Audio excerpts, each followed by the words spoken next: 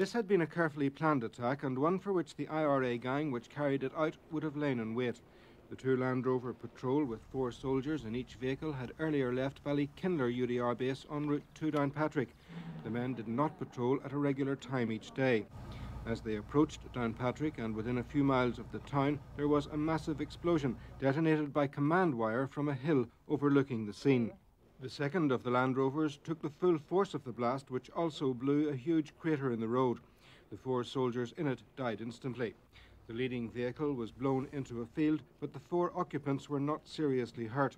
2 cars being driven along the road at the time were damaged, and 1 civilian suffered cuts and bruises.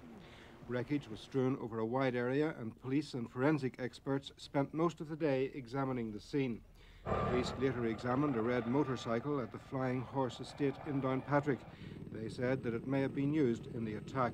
One of the first to visit the scene was the commander of the UDR, Brigadier Charles Ritchie. But I'm sure you'll all appreciate that having just come back from visiting the scene of a mass murder which took place this morning, my thoughts at this time are very much and exclusively for those families who have been so sadly bereaved, those who had their husbands murdered and their sons murdered.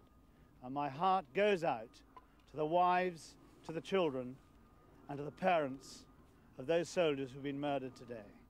The RUC say that a set of overalls was found on the road this morning, and while they were considering if the overalls had any significance, the bomb went off.